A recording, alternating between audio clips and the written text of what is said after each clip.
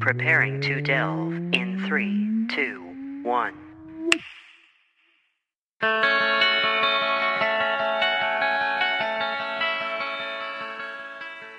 Hello everybody and welcome to Delve. My name is Nathan, and on this episode we are going back to my interview with Stephen Dewey because in addition to talking about 10 Candles, he talked a lot about a couple other games that he's been working on since then, and I wanted to find out what those were, so he's going to talk about it in this episode. Please enjoy.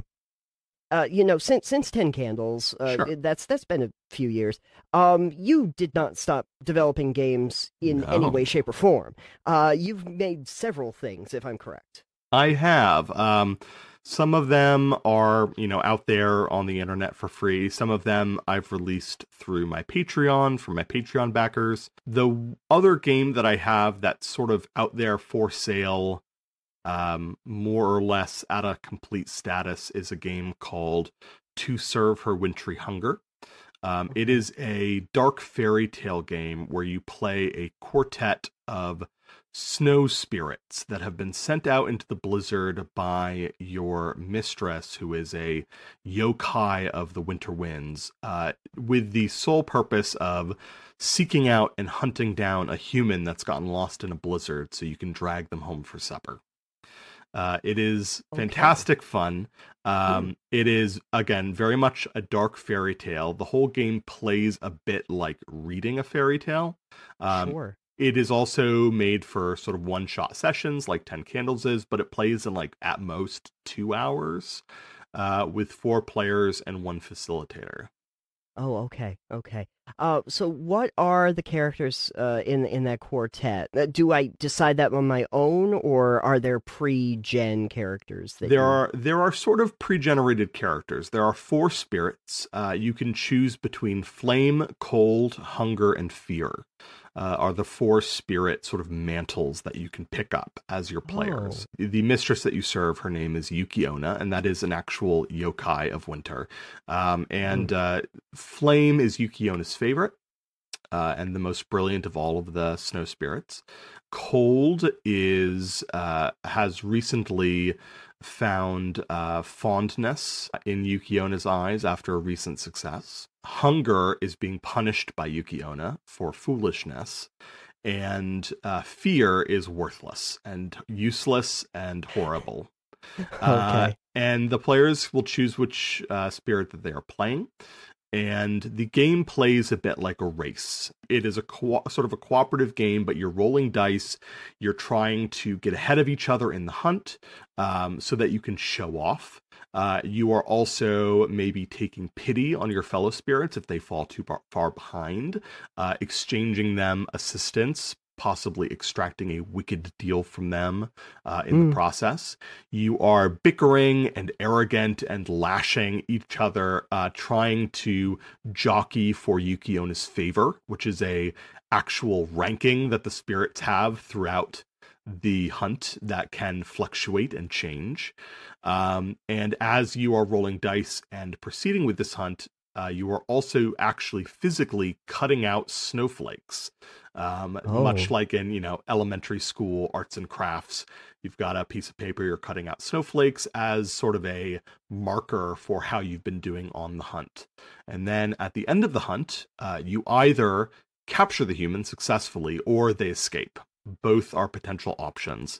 If you capture the human, you are lauded with rewards and laurels by Yuki-onna. And you get to open up your snowflake, take a look at it, show it off, be proud. If the human escapes, you are forced to destroy your snowflake without ever getting a chance to see it unfolded. And it is tragic and miserable and gut-punchingly awful. But it should be. You should be ashamed for failing your wintry mistress. No, I take no responsibility. I should be allowed to open it and see the message. It is a lot of fun, especially with the right group who really wants to just pick on each other and make fun and sort of race and be arrogant little jerks in this dark fairy tale together.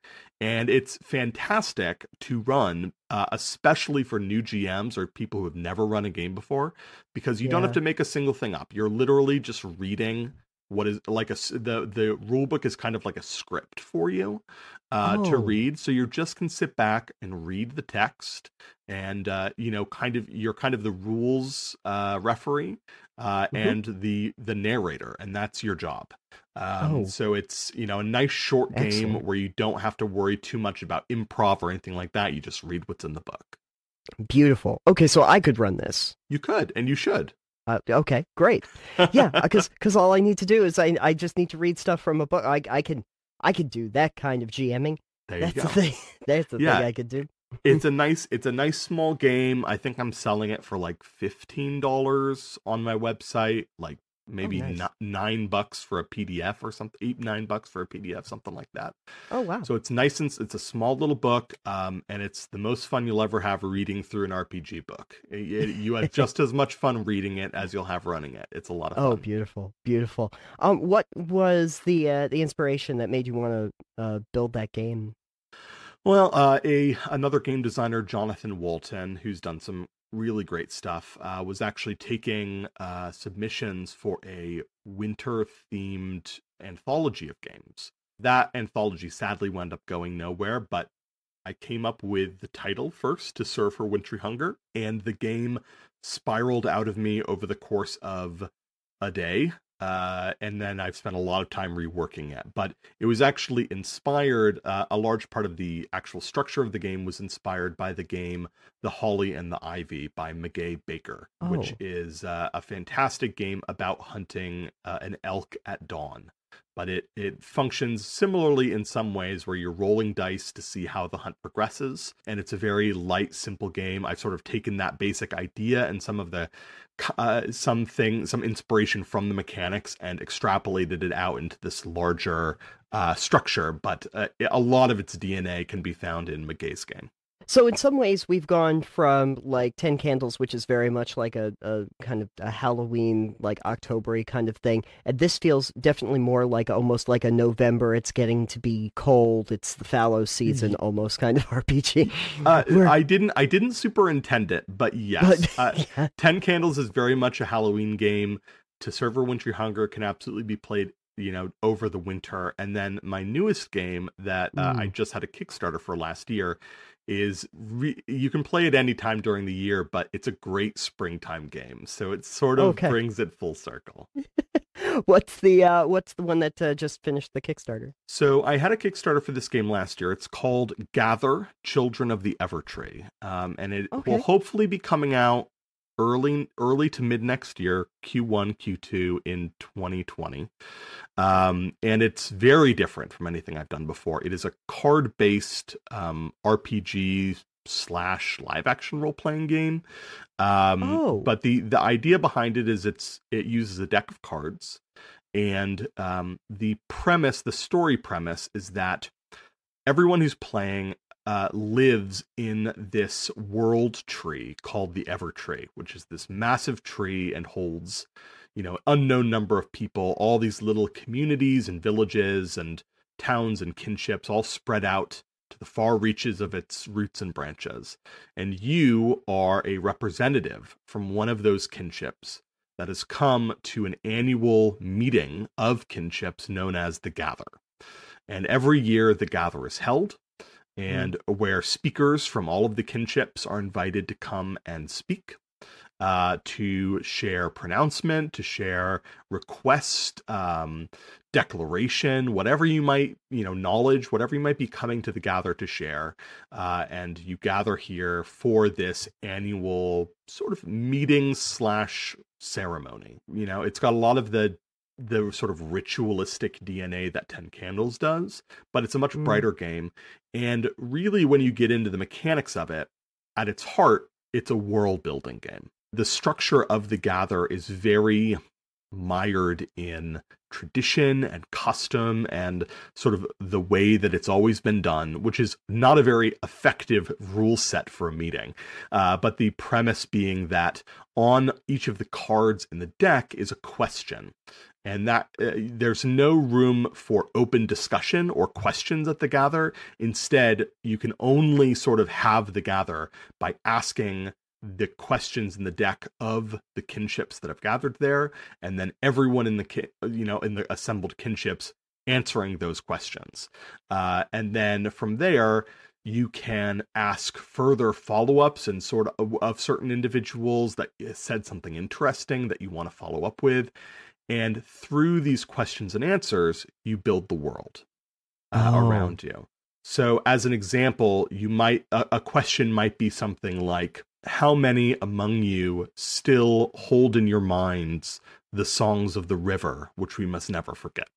Wow. And everyone's going to offer an answer to that question. Yeah. And I might say none. And you might say all of us, Mm-hmm. right? And I might hear you say all of us, and I might ask a follow-up question. Why do you still believe there's power in those foolish songs? And then you'll answer that question. And as we're going back and forth, we're kind of building out who your kinship is and what they believe in and what's going on with these songs and why do you care about them, but I don't care about them.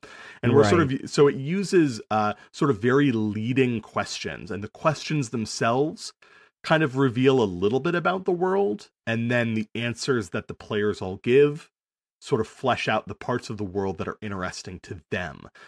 So it's very much our characters that we're sort of role-playing as. They all, of course, know everything about this world that they live in, but we as players don't. So we get to kind of explore and learn about the world as they're talking about it in this strange ritualistic meeting, a little bit like I heard it described once as a fantasy model UN a bit. Like we're all sort of here with our own interests, and we're all trying to be diplomatic, and we're following these very strict rules. But as that's happening, we're also sort of secretly all learning about this world as it unfolds before us, as if we're kind of peeking into this meeting that's happening and being discussed.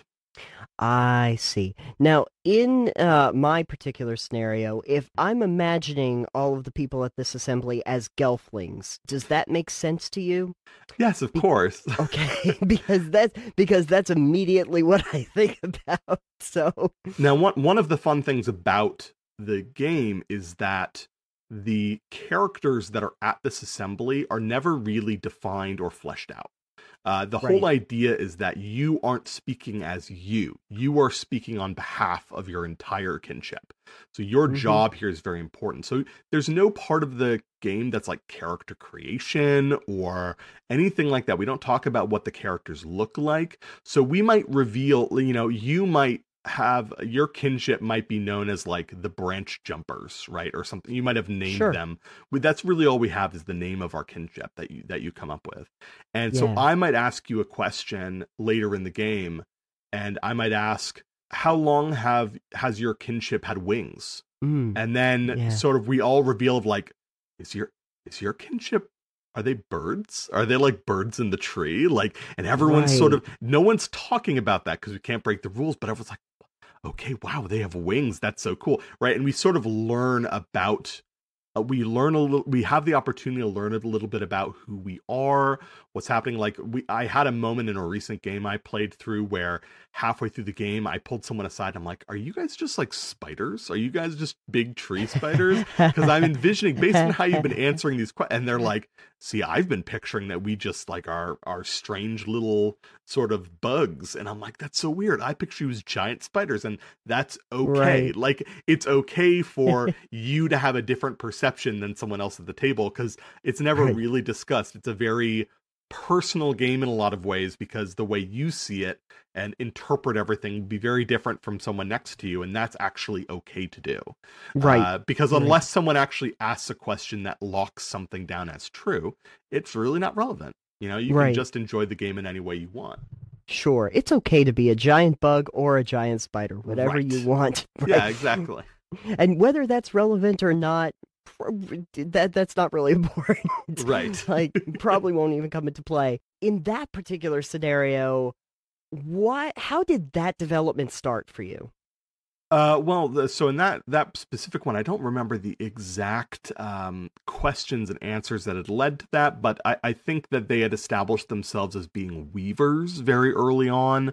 Okay. So that was sort of true, and we knew they had established that they navigated between the branches, and then they also mentioned someone had asked a leading question about like their young jumping from the trees, from the branches, and they answered like, "Oh no, that's fine. We have nets erected to catch them in case they do that."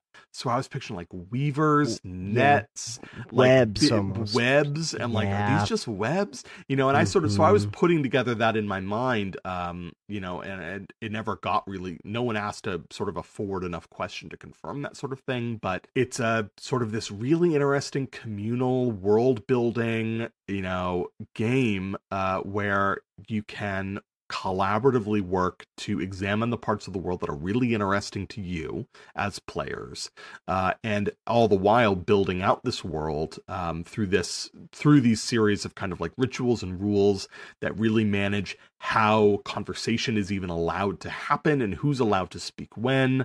So it's a lot of fun. It's a very strange game, but I think people who have play tested it find it odd, but really enjoyable in a way that they haven't really played anything like it before, and it provides them with this unique sort of opportunity to play a strange fantasy world and build it out, but not necessarily as like a map drawing game or anything like that. And you're never really, once you start playing, you're not really your player anymore. You're really embodying this character. Sure. So you don't have a chance to like be out of game and ask people like, so where do we get our water from? Or like where, you're locked in it from the start, and playing around with what you create and what you build in the game. Yeah, when you said like, "Oh, fantasy UN," it's like, yeah, I have not seen that before. That is definitely a unique experience.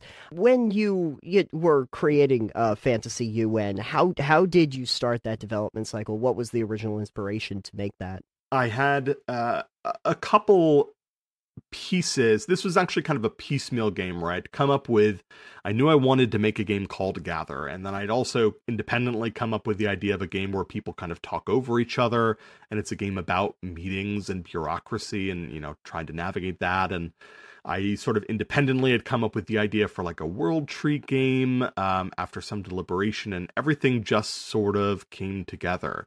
It was a little bit inspired by, so there's been sort of a recent surge of, well, this game has been in development for 3 to 4 years at this point, but even at the time there were some like card LARPs that had come out, like Jason Morningstar had put a few out there of like games that were entirely contained in a deck of cards. Sure. And so I just sort of been tossing around a couple ideas like that, and the idea of a world building game really appealed to me. And this just sort of congealed from a lot of different avenues of playing around with certain ideas. And I think there was a playtest convention I was going to attend one year, and I threw some cards together just as a quick idea, kind of ran it, almost expecting it to fail, but it was met with some really great feedback and excitement, and it just has sort of blossomed over the years and had a successful Kickstarter last year as a result. Wonderful. So yeah, the Kickstarter is already over and done. And successful. Yeah, it is done. So we're hoping to see the game actually out, sometime 2020. But because To Serve for Wintry Hunger, sort of a smaller micro game, it's still, in an Ashcan edition. This will really be my second big game, like full release game that I'm going to be putting out there. So I'm really excited for it. It's lighter and smaller in a lot of ways. Like if you look at the word count between Gather and 10 Candles, Gather is basically nothing because it's so driven by cards instead of a thick rule book. But it is so interesting and has so much depth to it in completely different ways, and it's been really complicated in a lot of different ways because I've never made a card game before. So this has been presenting new challenges, and but I'm really excited for it. I think it'll be great. Yeah. Is there a way to legitimate, like, what can I expect to do to actually win Gather? Do I win at it at all, or is it not really that kind of a It's of a a game? game. It's a game where everyone sort of wins. It Okay. has a happy ending. I like to think it has a happy ending, unlike Okay. 10 Candles. It's Yeah. positive. You sort of leave with you come to this meeting, and sometimes the meeting can get intense. Sometimes Yeah. it's revealed that factions, kinships at the table have been at war with each other. Sometimes it's revealed that kinship at the table will probably die out over the next year. But it is a game about community and Yeah. about making your voice heard Yeah. within a system that might not really be built for that, and Sure. a lot of themes that I care a lot about. So I've tried to make it sort of this so that you'll go away from it being like, hey, that was a really beautiful game, and like I'm glad we got to spend time together doing that because that was really nice. Yeah. Yeah. As Yeah. opposed to Yeah. 10 Candles where you're like, I need like a couple days. Yeah. Yeah. Exactly. Yeah. 10 candles. Everyone pretty much dies, and Right. and then the game that you followed it up with, somebody wins, but everybody else is horribly disappointed. Yeah. And now, and now everyone can walk away somewhat happy. Somewhat happy, or at least it's a when the game is over, it's really about okay, we've done this, we've built this out a little bit, and now we Yeah. can sort of go forward into the next year a little wiser, a little more prepared. So it's about looking forward, looking back, but also looking forward, and really about pushing forward and making things work. Those positive themes that you do get from Gather, which I'm really fond of. Excellent, excellent. I will be looking forward to seeing that when it releases. But now, here's the thing that I'm wondering. Like, obviously, if anyone who's out there listening, you could play any of these games at any time of year. You're perfectly able to do Yes, that. I give you permission. You have Stephen Dewey's permission to play any of his games at any time of year. You do not have to wait for a specific time. But it does make me start to realize that if we kind of equate them to seasons, your next game's going to have to be about summer. It will be. Okay. Okay, good. Maybe. I don't know. Who knows? Maybe it's gonna be about swimming or gardening. If I you do make I it do have a about couple gardening. ideas for games that will be coming up. None of them are super seasonally based at the moment, but who knows what'll Mhm. happen. Yeah. What I need is I need a game that's based on the Click Clock Wood stage from Banjo-Kazooie. So just one that I can go between four seasons, and things I do in one or influence the next. I need that game. I think that's No one's gonna make it. I don't think yeah, I think you know what? Here's what I always say to that. If you really want a specific game to be made and you really don't think anyone's going to make it, You you have have to to. make it. You got to go Yeah. forward and make that dream become a reality, my dude. Yeah, yeah. No, no one wants me to make games. It's just gonna, you know what my games are gonna end up looking like? It's gonna look like if you made Mousetrap, but half the pieces are missing. That's pretty Fair much enough. the game. That's pretty quintessential of everyone's Mousetrap experience growing up. So Yeah, there's most of it is just gone. So, but hey, everybody had fun. That's the only thing that the mouse certainly did because it got away. yep. We've talked about the individual games, but when you're developing a game, what are some of the main things that you're really looking to achieve, like for a player experience in each of your games? Well, the specific experience widely varies, but I think that you sort of answered it. What I'm looking for in any game design is for the player to have a specific experience, and Oh, I think that just the idea of that isn't as straightforward or as as obvious as it may appear to be. It really, I think, takes attention and focus and kind of having a clear idea of what you want to build a system, build a game setting that will provide players with not just the experience of going through it, but the emotional experience and the sort of overall experience that you're looking for them to receive, to enjoy as part of any game. right. And so that's what I'm looking for in all my games. When I come up with sort of a general idea, I have to take a break and think, okay, what experience am I going for? How do I want the players to feel? What do I want them to take away from this, at the end of the session? And then how can I build mechanics and rules that will support that specific kind of experience I'm looking to engender with the player? So it can really vary. There's nothing specific I can really apply across all of my game ideas, except that I want you to feel something, and I want it to be, pure and powerful and evocative, and to leave you thinking about it, even after you've finished playing. I don't hear that very often, but I do like that as a concept, that you're talking about what you actually give players as the experience before you even start building the game itself. Yeah. I do like that. Always think about what your character... If you want them to be scared, or if you want them to think snakes, well, now you know pretty much what your game's going to be. Yeah, exactly. If you want them to scream snakes, and that's the reaction, well, then there's probably going to be snakes in your game. Again, this is why I don't develop games. It would just be snakes and ladders, but the snakes are real. Hey, I'd buy it. Endorsed by Stephen Dewey. I'm very happy about that.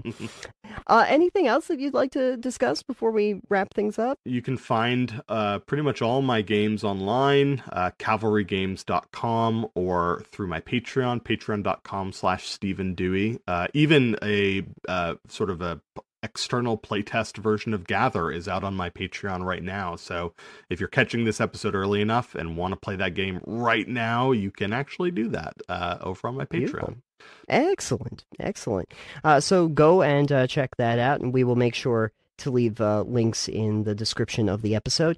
I want to thank Stephen for coming back on the show, and sorry that Alex missed out on it, but snake curse hits him every couple years. So. These things do happen. No worries at all. I was happy to be here. Absolutely. What happened is he got an early version of my live Snakes and Ladders game. And now, I see. Yeah, that's, live and learn, and then get a new co-host, because apparently he's going to be down for a while. I don't know. But thank you very much. If people wanted to catch you online, not just at the website, but in any other kind of social media capacity, where could they find you? Probably best to find me on Twitter at Shifty Ginger. That's where you can find me on Twitter. You can find him right there. You can also find all of our stuff over at delvecast.com. Don't forget to check out our Patreon so that you can see all the longer, extended, uncut episodes before I go and actually edit them like a professional. But also to make sure to check us out online. I am at Titanium, Alex is at EXP Limited, and the show is at Delve Podcast. And you can find the show on basically every known platform known to mankind. iTunes, Google Play, Spotify, iHeartRadio. You can find us everywhere. So please rate and review and subscribe. I really like that. And if I get under 5 stars, that's my version of 10 candles. I'm watching the stars just click out of existence. Don't give me that sensation, folks. Don't make my stars go away. That's the podcaster's version of 10 candles. There you go. Is watching your star ratings go down. You don't want that. You don't want that. Again, I want to thank Stephen Dewey for coming on, scaring me to no end, and giving me hope for the future. That's what the new games are. I'm getting more hope. Exactly. Perfect. Excellent. Thank you so much for coming on. Thank you for having me. And for all of us here at Delve, thank you all for joining us, and we will catch you on the next one. Bye, everybody.